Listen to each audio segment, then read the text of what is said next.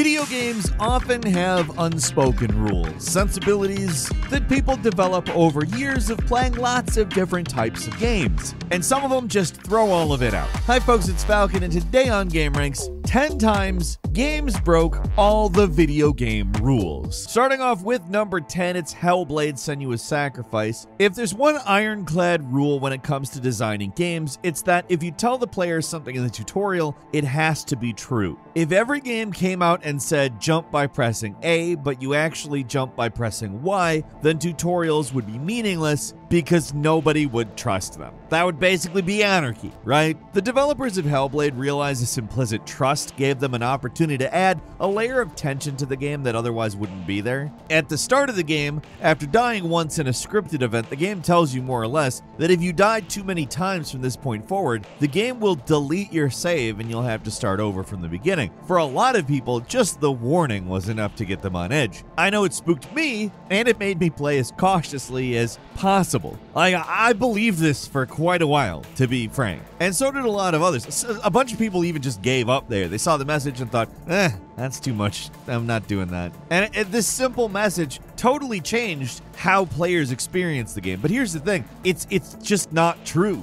In the same way Fargo says it's based on a true story, but the whole thing's actually made up, this message, total fabrication. There's no punishment for dying too much. The game would never delete your save, and it was a lie to make the player paranoid, which is how the main character feels. With players having more access to developers than ever before, we do know that games actually lie to us all the time, like about how much damage we take or how far off a platform we are, and a million other little things, but Hellblade took things a step further. They said there was a major game mechanic that could potentially lose hours of gameplay that didn't exist. And number 9 is Far Cry 4. Most games want you to experience their content to the fullest. They want you to do everything possible and get the most out of the game. Developers put years of hard work into games they make. They want a game that people like and spend a lot of time with. That's obvious. Yeah, it's a job. People get paid for it, so they do want money, but most people don't want to just make stuff that people hate either. One thing devs just don't want is for players to turn their game on, play it for 15 minutes, and get a satisfying ending. That's what makes Far Cry 4 very different, even from games that do something similar like Far Cry 5 and 6. In those games, it's possible to end the game early, but the ending isn't exactly satisfying. They both imply your work is left unfinished. In Far Cry 4, the first game in the series to pull this trick, it's presented differently. In many ways, the ending, which occurs if you just simply sit and wait in the bad guy Pagan Min's compound for about 15 minutes after he tells you he's got something and he'll be right back. Now, please, stay right here. Enjoy the crab rangoon. Don't move. I will be right back. Yuma, we need to talk.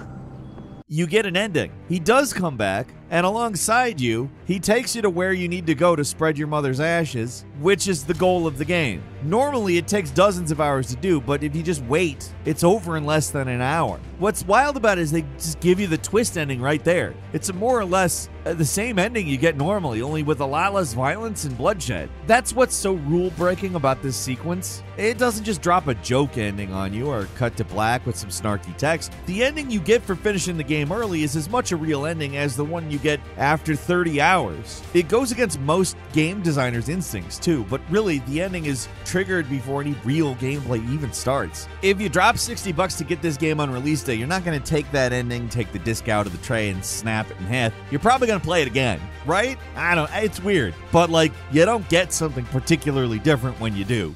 And number 8, it's Legend of Zelda Breath of the Wild. Been more than half a decade since Breath of the Wild came out, so it's easy to take its innovations for granted, but even this far in the future, many of the things actually do seem kinda sacrilegious towards normal game design principles. Most open world games are highly tutorialized with a long series of missions that get the player accustomed to the gameplay. Breath of the Wild has something kinda like that, but you're free to ignore it, and a lot of players do. The game lets you climb almost anywhere. The only limit's your stamina, and when this game came out, handholds were common in most open world games, especially ones that were focused on climbing like Assassin's Creed. Those were pretty minor compared to the fact the game just gives you all the powers right from the start too. Normally these things take time to acquire, and you get them by completing dungeons, but you get them in the equivalent of the tutorial, and you're free to use them anytime you want from there. Most open world games limit your progress or level gate certain areas, but Breath of the Wild basically lets you do whatever. Certain areas are tougher, but there's nothing really locking you out from exploring the entire world after the tutorial zone is done. The game lets players make things as difficult or as easy as they want. The devs let players break the game or get around puzzles, find ways to cheat the system.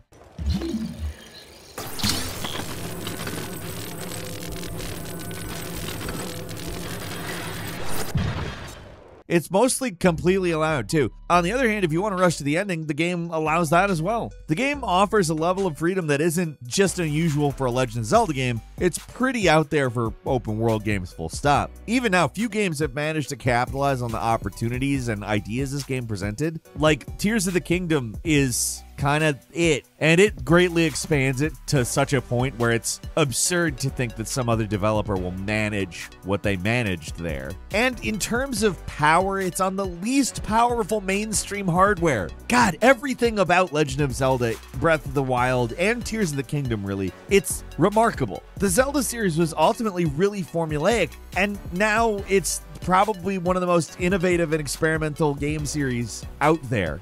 And number 7 is Inscryption. In the 2010s, we started to see more games that could be best described as trickster games, ones that intentionally deceived the player. Inscryption, not the first, but definitely one of the best. What starts off as a pretty standard but pretty fun roguelike card game becomes something much, much more. At first, it starts off with odd details like cards talking to you. Then you notice that you can actually stand up and walk around the spooky cabin and solve puzzles. It seems like that's the whole game, too. Just one small subversion added in a meta-narrative to a roguelike, but it gets a lot more complicated from there. This is Act 1. In the 2 other major acts, the game completely changes. I'm not just talking about the card game either, I'm talking about the visuals. The story takes a hard turn into something completely different. It's a hell of a ride. Nothing in the game's Steam page or pre-release information hinted that there was anything more to it. The developers sort of bucked the trend that most developers want a player to know what they're getting.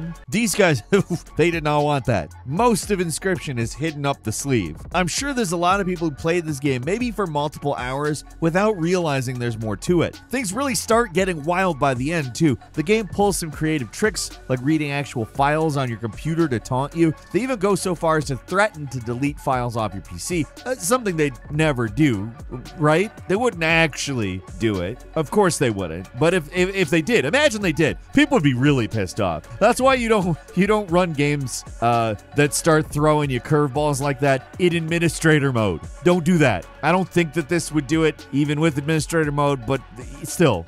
Hey, big warning right here. Phantom Liberty spoilers for this upcoming point, so skip this point if you don't want to be spoiled for that, because we gonna talk specifics. And number 6 is Cyberpunk 2077's Phantom Liberty expansion. You know how video games are supposed to end, right? You attack the floating castle, dethrone the gods, save the world! Not quite over the top in that way in Cyberpunk's case. Just barely, though. The standard ending has you assault Arasaka Tower in a daring raid that cements your status as a Night City legend, whether you live or die. With the Phantom Liberty expansion, there's a completely new ending that can be accessed after finishing the expansion. I assumed it would be like a different contract for the Arasaka Tower assault, but no, it's completely different. Instead of attacking the company in a desperate attempt to cure what the relic in your head is doing to slowly kill you, Solomon Reed offers a much more mundane solution, surgery.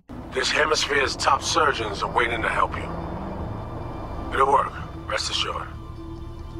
It seems like the whole thing's just more bait hanging in front of you that's going to get pulled away in the last minute. The game is kind of full of attempts to find a cure that end in failure, so what's one more? But no, this actually happens. You get in a helicopter, you say goodbye to Johnny Silverhand, and you wake up in a hospital. What makes this ending so unusual, so rule-breaking, is just how normal it is. Usually this kind of mundane reality is glossed over in games, and in any other RPG, an ending like this it'd be like a few slides with some narration, but here it's kind of big. It's over an hour long, and you get to see in precise detail how basically nothing you did or even would have done made a lot of difference, and life goes on. It kind of seems like a cruel joke at first, but it's really not. For a game as over the top as Cyberpunk often is, this ending is really human and relatable. It's hard not to talk about it without spoiling everything. In fact, I think we've probably spoiled a lot of it by saying the person is cured. But in the world of video games, it feels really subversive to end your story in a way that takes away the player's agency, but somehow is still satisfying, and wow, did they do that. Moving on to number 5, it's Shenmue. While we're on the topic of mundane things that seem out of place in video games, Shenmue! What makes this game seem so odd compared to other open world games is how totally freaking obsessed with the mundane it is. This is an epic revenge story, and it's not about running around and kicking ass. It's actually about getting change to put into vending machines that give you a little toy in one of those little bubble things and collecting them.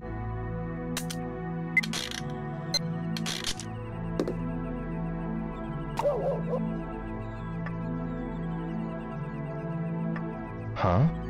No, it's about slowly investigating leads and getting money together for a trip to follow the killer. It's the sort of stuff that games don't usually bother with, partly because real life is not the most exciting thing in the world. In this case, I'm not immediately saying all the dull, busy work makes a game better or worse. I'm just saying I'm calling it unique. Nowhere is this more true than near the end of the story where Ryu gets a job as a forklift operator. And I'm not saying like this is a forklift mini game that you do once and then like maybe it's a side quest that you can do if you're bored and want to make a little extra coin.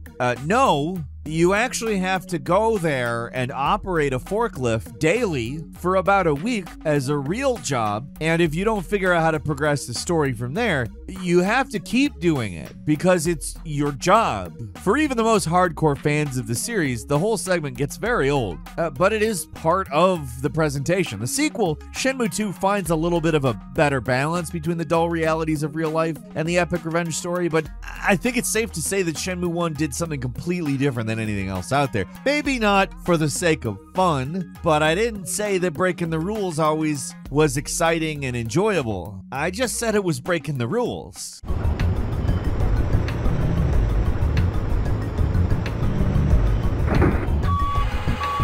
At number 4 is Demon's Souls. You know how final bosses are supposed to go, right? They're the culmination of everything leading up to that point. The ultimate challenge. There's plenty of games that don't do that and end with disappointingly lame and easy fights, or worst of all, the QTE boss battle, which reek of developers running out of time and money and really just thoughts on what a proper fight should be. I don't know. There's plenty of games that have unsatisfying final bosses, though, unintentionally. But there are some who do it knowing exactly what they're doing, and that's Demon's Souls. Demon's Souls is relentlessly odd. Many of the bosses are trick encounters that can be easily beaten if you know their weaknesses, and a lot of them can almost barely be described as bosses, even the giant soul bosses you encounter at the end of each Archstone area. But even after all that, I was still unprepared for what I would find at the end of this game. The story of Demon's Souls is that the kingdom is being tormented by this being called the Old One, an ancient demon that's woken up. In any other game, it's your job to put them back to sleep by beating them up, but this game,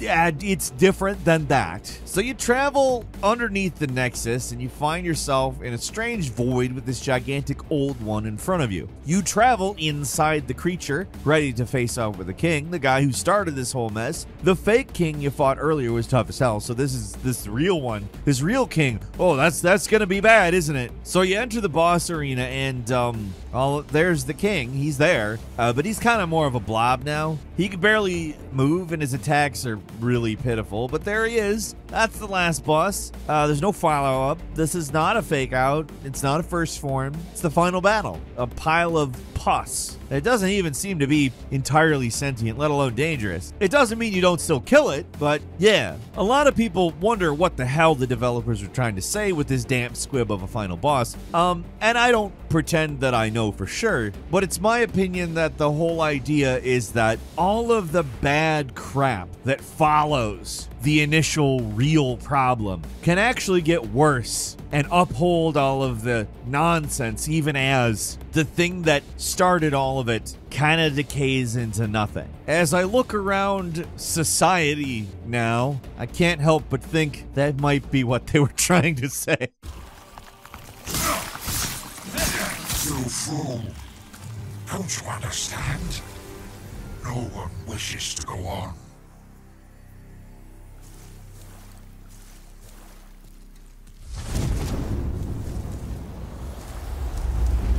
At number 3 is Cruelty Squad. Most video games have their economies based around buying and selling items of fixed value. Cruelty Squad ties its economy to an entirely volatile stock market, where the stock prices swing pretty wildly, as do the prices of organs and fish, other commodities. All swings back and forth in between missions. The stocks are also influenced by what happens on missions. Let's say you take on a mission to assassinate the CEO of a company that's on the market. Well, sell your investments before that mission, because, ooh, you know what's going to happen. At least you better. I mean, if you don't, spoiler alert, you lose your ass. Everything about Cruelty Squad is abrasive and uncomfortable, from the eye-searing color palette to the hideous environments, and frankly, look at this UI. What is this? This all seems like it was made by a crazy man, and it probably was, but the crazy man had a purpose. Almost everything about this game gleefully subverts the rules of game design and good taste. It's the economy, stupid. Was it Bill Clinton that said? I don't remember who said that. He called everybody who thought it wasn't the economy a moron, though. You know how upgrades work in any other game? You go to a store, everything's always the same price. You got a Skyrim-like barter system. You buy your equipment, your upgrades. You don't worry about fluctuations in price. And the vendors in Bethesda games don't have wildly different prices based on what you're getting or where you are. Mostly just the same. It's not like that in Cruelty Squad. Instead of having everything have a price, like a set price, this upgrade costs this amount, this weapon costs that amount. Everything in the game is tied to this volatile stock market that I mentioned. Seriously, everything will shift in price between missions. Sometimes your missions will affect stocks in ways that are not understandable. Like, you get why the CEO thing clears out a company's stock price, right? You understand that. Sometimes there's not really a great indicator like that. The intent is, of course, a pointed takedown of late-stage capitalism, one that is far less abstract than that blob boss at the end of Demon Souls. This one didn't take the kind of decoding that I think I gave you there in that last point, but yeah.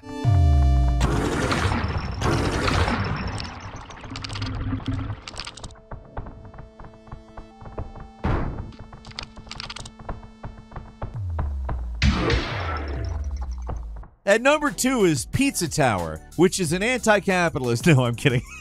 I don't know. Maybe it is. I haven't thought about Pizza Tower enough to give you that kind of a thing. But I will say this. One thing I like about games is when they work. I don't want them just shutting down out of nowhere. When I play a game, I would rather it not crash, and I think that that's a rule most developers agree on. I say most because there are a few fiery rebels out there who intentionally trigger crash states in the game. I know Undertale pulls a trick like that, but it's pretty near the end of the game and only under certain circumstances. Pizza Tower is kind of Sonic crossed with Ren and Stimpy, and the main guy is kind of like an ugly Mario. It's one of those rebels. If you sit on the title screen for about 40 seconds without doing anything, the main guy will jump at the screen, scream, and crash the game. It just turns off instantly. That's it. It's one of those tricks only possible in a PC game. If you tried to pull this sort of thing on a console, people would be freaking out, and that's probably why people don't intentionally crash games on purpose. It's probably why it's frowned upon, but there are some weird outliers, and Pizza Tower is, I mean, this isn't the only way it's a weird outlier, but probably one of the more unique ways, actually. And finally, at number 1, Frog Factions. There's Inscription, a game that has multiple layers, but at least the top layer actually looks like a real game. And then you've got Frog Factions, a game that looks like nothing. The name, the store page, everything about this one makes it look like a rudimentary math game for elementary school children. And even after playing it for a while, it takes some effort to find the deeper level. And that's the game. When you do finally break through, the joke reveals itself. It's kind of a ridiculous experiment to make a game that is as incoherent and ridiculous as possible. That's absurd enough, but the sequel is even more of a rule breaker. Instead of capitalizing on the previous game's success like you'd assume, they hit Frog Factions 2 inside of another game and didn't tell anybody what it was. Hundreds of shovelware garbage games get uploaded on Steam every week. Hell, sometimes that much can come out in a single day. Any other developer would love to have the name recognition of a game like Frog Factions, but they were deliberately avoiding that. It is the internet, so people figured out that it was the sequel pretty quick. The game is called Glitterman Grove, a weird 2D management sim with fairies, but it takes even longer from there to get into the real game. These games just threw out the rulebook on how to market their games, and it somehow worked. I'll give you a quick bonus to Desert Bus. This game is intentionally aggravating as humanly possible. Created as part of the compilation Penn and Teller's Smoke and Mirrors, a game that never came out, Desert Bus was literally designed to be miserable. All you do, and I mean all you do, is drive a bus for 8 hours between Tucson, Arizona and Las Vegas, Nevada in real time. Yes, real time. Further, the bus, it constantly lists to the right. If you go off the road, the engine stalls. You have to start the whole thing all over again. If you complete the journey, you get 1 point. That's it. You can't pause it. There's almost no scenery. There's no cars on the road. That's it. It's a game intentionally made to be as bad as possible, and it succeeds with flying colors. And that's all for today. Leave us a comment. Let us know what you think. If you like this video, click like. If you're not subscribed, now's a great time to do so. We upload brand new videos every day of the week. The best way to see them first is, of course, a subscription, so click subscribe. Don't forget to enable notifications, and as always, we thank you very much for watching this video. I'm Falcon. You can follow me on Twitter, like Falcon the Hero, and we'll see you next time right here on Game Ranks.